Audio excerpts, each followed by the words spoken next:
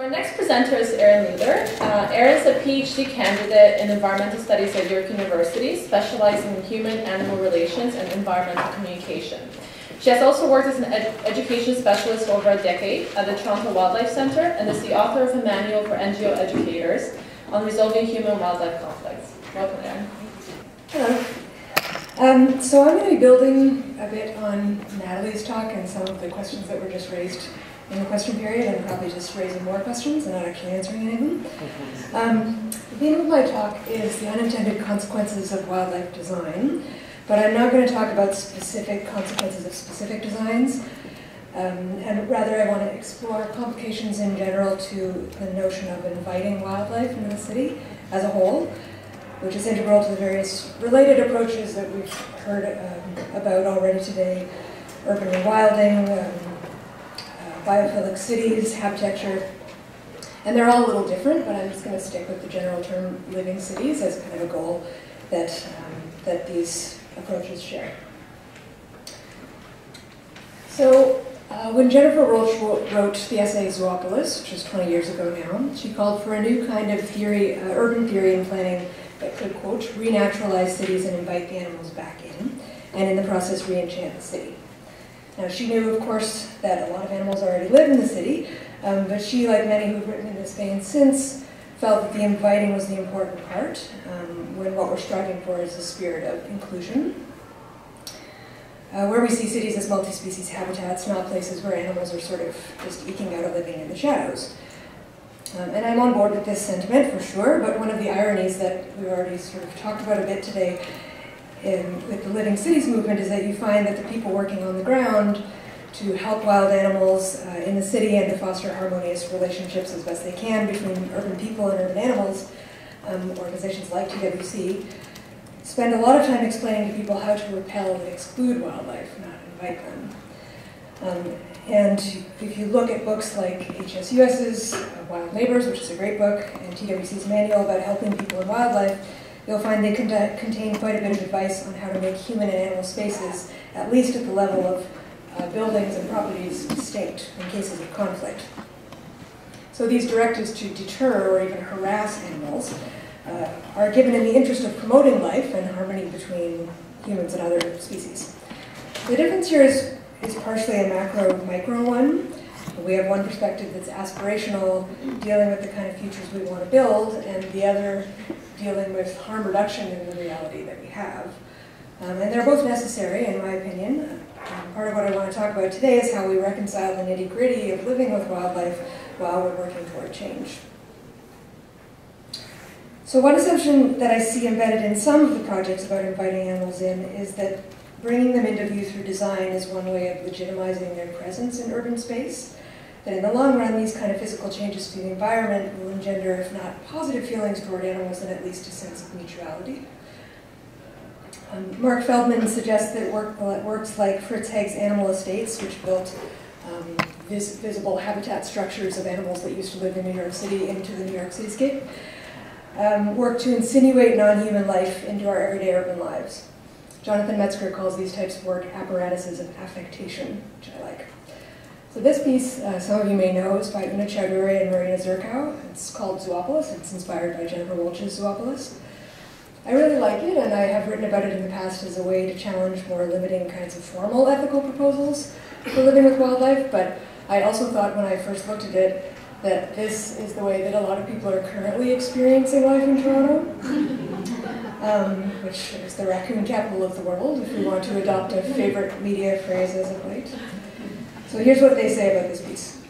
Zoopolis wants to speak back to what Robert Michael Pyle has called the extinction of experience in modern life, the sad diminishing of opportunities to be in the presence of, to feel, to touch, observe, smell, and think about forms of life that lie beyond the compass of human utility and instrumentalization. This thinning of experience is dangerous not only to the diversity-reliant environment, but also to humanity, feeding a deadly cycle of increasing homogeneity and anthropocentric cocooning. From an institutional perspective, though, as you can see from Natalie's talk, masses of people in cities like Toronto are having encounters with wild animals every day, and they still don't think that they belong here. Some people are oblivious to other forms of life, but many are not. And some are not because those insinuating habitats are showing up in their roofs or their cars or their courtyards. So for those who have positive or neutral experiences with urban wildlife, I think that public space interventions showing that animals are here are important and meaningful. But for those who have had negative encounters, they could well be counterproductive. Challenging human primacy in the short run at least creates an emotional fallout that's absorbed by an assemblage of organizations like TWC that I think are underrepresented as a part of the necessary infrastructure of living cities and the living cities movement. But I'll come back to this point later. I want to discuss a little bit now about the challenges of designing interventions that meet both the needs of humans and animals. And then I'll discuss what elements I think we need to be able to move back and forth between visions for the future and our everyday encounters. So the first thing we have to ask ourselves when we talk about meeting the needs of multiple species, of course, is who the designs are for. One of the elements we see, we've already talked about a bit today in some green city approaches, or those that are about promoting non-human life but not specifically animals, is an argument based on underlying human imperative. We need living cities because it's good for us, it provides ecosystem services, it improves our physical and our mental health. But there are difficulties too. One is the fundamental question that has underpinned dividing factions in animal advocacy and environmentalism and conservation as well for a long time, which is, can we get to the appreciation of the inherent value of animals by way of appealing to an instrumental value? Ultimately, we don't know if seeing animals as valuable to our well-being is a gateway to growing to see them as co-actors or subjects in the project of city-making, if that is the goal. Another difficulty is that when we look specifically at animals and not capital N nature, we don't really know what kind of contact is beneficial or desirable. Most people want certain kinds of animals in their landscape, but not necessarily in their kitchens. And finally, these types of instrumental arguments will always mean they're animals who don't make the cut. So in addition to the vast literature on ecosystem services, there's now an emerging literature on ecosystem disservices, which have been defined as functions or properties of ecosystems that cause negative effects on human well-being or that are perceived as harmful, unpleasant, or unwanted. They cover a very wide range, but some of the examples from a recent analysis include fear of carnivores, species looking ugly, bird excrement on buildings, cats or dogs making unpleasant noises, and unpleasant previous experiences with nature. I mention these to highlight the scientization or economic rationalization of our desire for wildlife can also go the other way, toward having to defend an animal's presence in a quantifiable way. So this is a question that the TWC hotline gets a lot, is what is this animal doing in the city? Why is it here? What good does it do? And if it doesn't do any good, why isn't the government removing it? One answer is that urban species are important parts of urban ecosystems, but with these successful synanthropes or pest species, those animals that thrive in human habitats, this can be harder to establish. Their biological carrying capacity in the city, the number sustained by food and shelter, we all know is enormous. And from an ecological perspective, it's unlikely that we need as many pigeons, for example, as we have. So then we have to deal with what biologists call an animal's cultural carrying capacity, which is basically our human feeling about how many is too many, which is of course volatile and notoriously fickle. It is possible, of course, to consider the needs of humans beyond an instrumental value perspective. We might argue that we're designing to meet a deeper emotional or spiritual need to be close to non-human life, and it's important to foster those connections and still make a commitment to consider the needs of other species.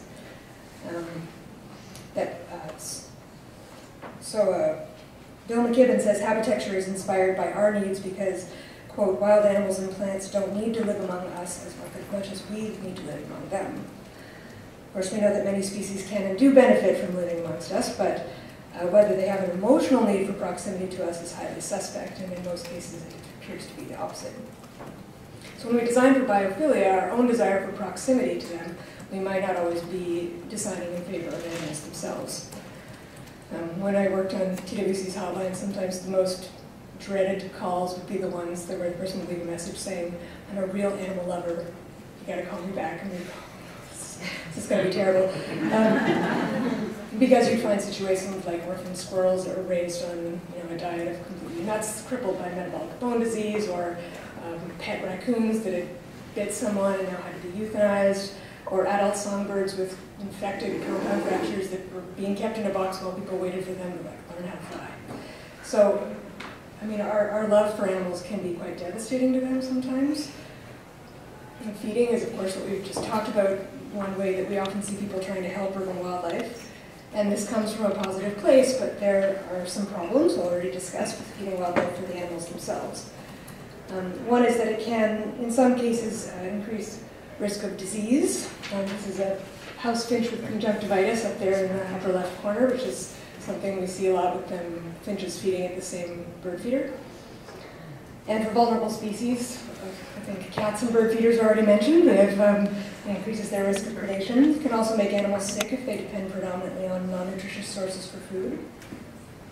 More prominently, some types of feeding habituate animals to human presence. In many cases, even giving the feeders evidence that their behavior is directly linked to potential harm for that animal, like the animal's kind of friendly and therefore vulnerable to other people that might want to harm it, doesn't stop them from continuing to feed. So in some ways, it kind of presents as a type of addiction. This is just to illustrate that there are elements of biophilia that are disadvantageous, even harmful to animals. And yet it is in the interests of, or in the framework of promoting interspecies connection, an important human interest to consider. So then how do we find the balance? This is one attempt. This is a pigeon loft in the Netherlands, but they've been built in other places, a retake on the old design of dovecotes. So these are erected as a way to redirect pigeons away from nest locations and building ledges or balconies where people don't want them to nest. And that's a way to reduce conflict with people and provide them with another nesting spot. The nests are maintained by volunteers and the birds are attracted to the lofts by a feeding program. In some cases, the feeding is done by members of the public in designated feeding areas while they're simultaneously discouraged from feeding elsewhere. So this is an interesting approach because it takes the need to feed into account and attempts to sort of streamline it through having a focal feeding point. And it does what many habitecture interventions attempt to do by creating a formal, visible animal space. So it's promising, though some potential complications are that this is designed as part of a pigeon control program.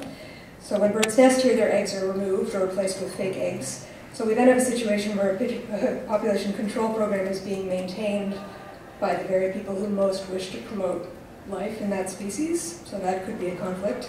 And some might argue whether the animal's interests are being fully considered here too. But it does work, in my opinion, on some levels in terms of trying to reconcile the needs of some divergent groups. But what happens then when we move out of the territory or into the territory of individual interests based on particular conflict? How do we sort out our allegiances there? Natalie already mentioned green roofs. Many times the only conflict here is that the goose parents are not able to get their babies down safely.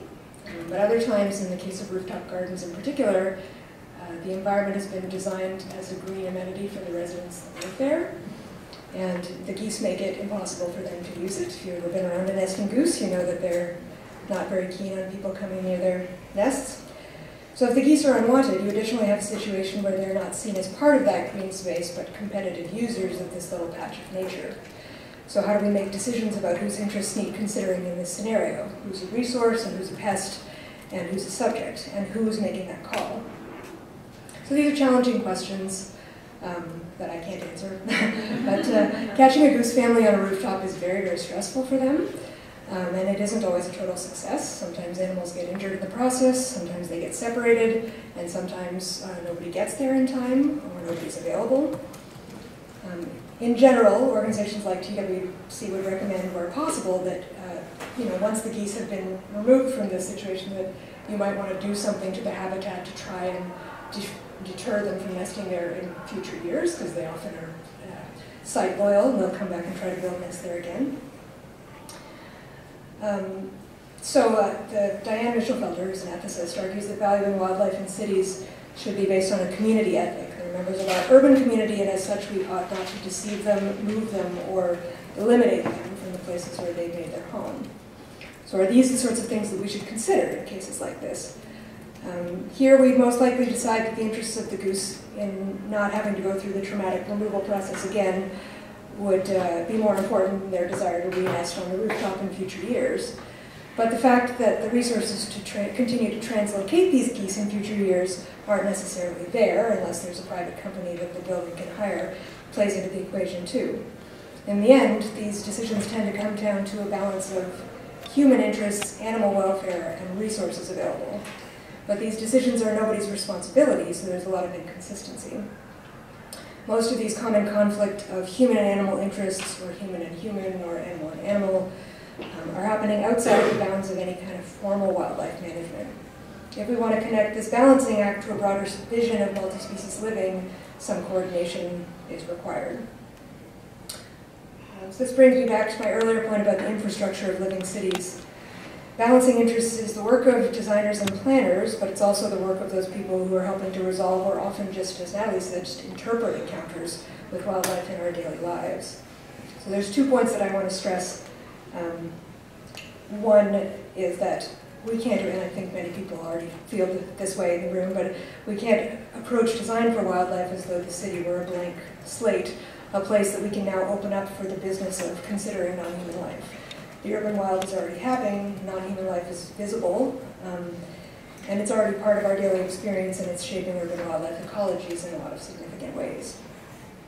A large part of managing urban wildlife and our relations with them is happening at the sub-governmental level.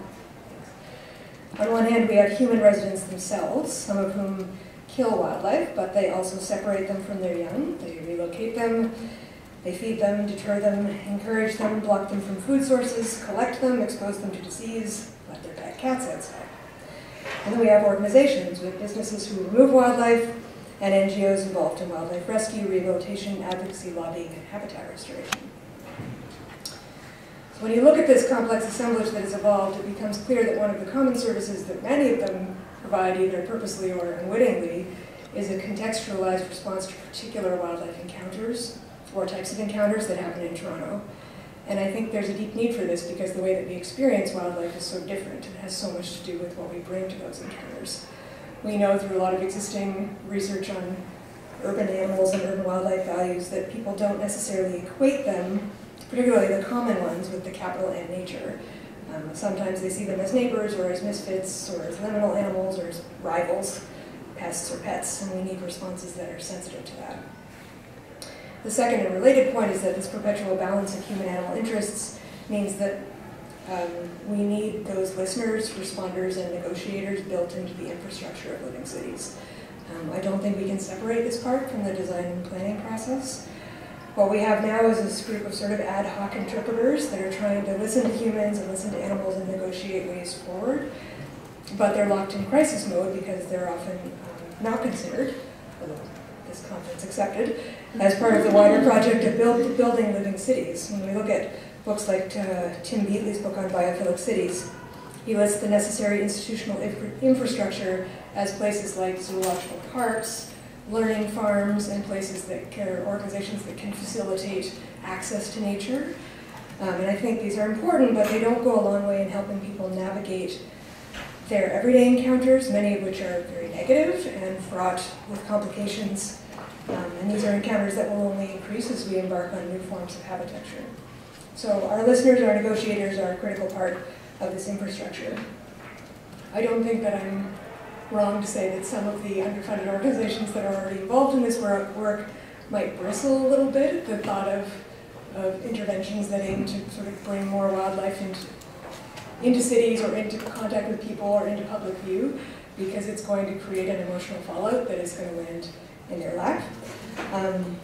Which isn't to say that we should, that we can better predict the consequences of designs, because I think part of our interest in this is that wildlife are delightfully transgressive of our intentions for them, and we don't know what is going to happen, and so are people, for that matter.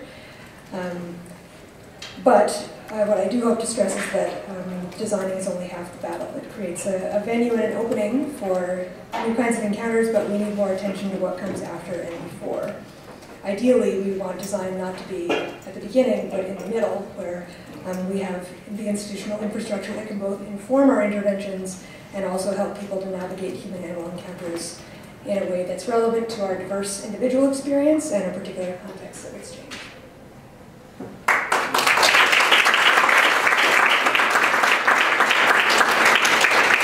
Thank you, Erin. Thanks. Okay. Any questions? Design. a lot of people who think of buildings. I work as a volunteer with the Rouge National Urban Park, which is eventually, if they ever settle there, federal and provincial dispute, will be managed by Parks Canada. So here I have an example of the emparkment of wildlife with boundary layers. Right. And I don't think anybody, as far as I know, within the staff of the Rouge National Urban Park has paid much attention to this. It's just, wow, this is a place where we all come and see wildlife in its natural setting and so on. In a highly domesticated park. Parks generally. I mean, this city has so many parks, with all the reliefs of parks. Yeah. It's official policy, land use policy of the city to have parks. And yet, so here's another design issue. You know, what role do parks play, both positive and negative, in creating both, you know, a natural habitat, but also a cultural context in which people interact with wildlife. No, I think that's an interesting point. I mean, the parks are, like, in a way, they're interesting because they're sort of designated nature spaces in people's minds. At the Wildlife Center, we get a lot of people that will find animals, say, they'll find a litter of baby raccoons in their garage and they go and release them in a park because they believe that an animal will come and take care of them in the park because it's a wild space and wild takes care of wild. So there is this notion, which is incorrect, by the way. But I think there is, you know, for a lot of people appreciate that there are these kind of vestiges of nature in the city, but they still might be the same people that are having conflicts in their own sort of personal space with those animals. So I think it's complicated. You know, you can have really ambivalent, most people, if you have ambivalent feelings towards wildlife, in some ways we really want to encourage them and see them, but when they cross that threshold, then it starts becoming, you know, like when we talk about wildlife as being amenities, which in real estate they are increasingly being considered as such, but it always depends on what type of wildlife and what kind of resources you have to put some distance between you and the animal. You want to be able to see them, but not necessarily have really close contact. Sue? Thanks, Erin. That was an amazing talk. I'm really struck. I love what you said about building coming in the middle, like supports behind and supports after. And I was looking, especially, which was completely news to me, the green, I know you mentioned it before, but the problem with the green roofs reminded me of the kind of mania of modernist planning for singularity of use and purpose. So here we're going to zone for industrial, here's where residential is going to be, and this roof is going to take care of watershed, and that one's going to. And I'm wondering if you had an ideal kind of committee or of experts who would write the legislation for green roofs in Toronto. Who would be on the board? Would it be like an ornithologist? Yeah, I mean, I think that we need to bring a lot of different voices into that conversation, but I guess my part of the point that I'm trying to stress is that I would like to see there be more representation from the people that have their finger a little bit on the pulse of what the encounters are looking like in terms of both the encounters that people are having and their emotional experiences, but then what are the resolutions that are then, how do we resolve those situations, what's involved, what resources are needed. So I think, when I talk about them being part of the infrastructure of living cities, I mean, first of all, that we need their voices there on those kinds of, in making those kinds of decisions. And I also mean that they need money to be able, or that there needs to be other designated organizations that maybe are not them, but that are helping to make that transition. Because I think there was a point earlier, and I don't think anybody imagines that living cities would suddenly become really harmonious spaces where people and wildlife just get along, but I'm not sure we always have enough attention to, well, then what's going to happen with the conflicts? Like, if we're going to have more conflicts, then how are we going to manage those conflicts from a policy perspective, from an institutional perspective? I just have a question about what you meant by a community ethic, because I thought that was an interesting relationship with sorry, Ramsey was mentioning this morning. Yeah. So I just It was just curious like what you mean by that and how that would play. Well, that was actually so an article written by a philosopher. Is that the part you meant, Diane, what she called it? yeah. Yeah, she was contrasting like how do we value wildlife in the city with how we might value them outside of the city. So if we're talking about outside of the city, that we might look at kind of have like they would have aesthetic value, say, where if you kind of take Leopold's idea that when you see an animal in nature, you kind of there's the thinking like a mountain and everything, so all the forces sort of come together and you have this kind of nature epiphany. That it doesn't work like that in the city, where you sometimes can actually work the opposite way, where you see an animal like a fox on a runway and you think it's out of place, like what's it doing here? So she was arguing that in contrast to them having, thinking about the aesthetic value or maybe even the ecological value of wildlife, that we need to think of them more as other members of the urban community. And other people have suggested a similar thing, where like a recent article on thinking about how do we make animals into urban commoners like us, if we're talking about the commons, and that we really typically have on one side the humans and on the other side everything else, which is the commons, so all other types of life. So how do we kind of move animals onto the other side of the equation, which does bring up the question then of like which animals would we move over, but yeah, so that's fascinating. Just struck me as you were talking, one of the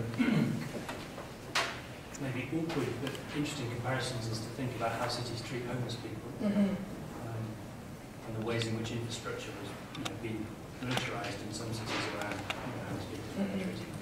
I just wonder in the Toronto context, what if any overlaps there are of the way that those two problems are do you know much about that? I don't, but I would love to know if anybody else has input on that, because I agree with you that I've seen that parallel as well. Especially with those more unwanted species that we have a perceived surplus of. Okay, so we'll probably take one more question, then once again, write down the questions and we'll take them at the end. And Suzanne might get to this a little bit, but the contrast between urban and rural is that your chances of an interaction with a wild animal in the urban is much higher than it is in the rural. And because of our human practices, we're allowing these animals to live at higher densities than they would normally not be able to sustain. And I just wonder if the literature addresses this at all, like kind of the level of encounter, and then also sets up false expectations for when you're out actually, away from your room. Yeah. When you don't see wildlife, you're like, what's going on? Yeah. I haven't seen a record in 5 minutes. Yeah. So it's a paradigm or like a contrast to me that I think is interesting without really knowing much about the literature. I think it's interesting too, and I mean, well, just from again in my own experience, it's always been the people that we get a lot of calls on the hotline of people that encounter animals all the time, but they still are kind of surprised that they're there. It's interesting because we have these species like raccoons that do better in the city. But that surprises a lot of people because they think that they should be elsewhere, and a lot of them get relocated elsewhere for that very reason, because people actually are trying to do the right thing and think that they do better in the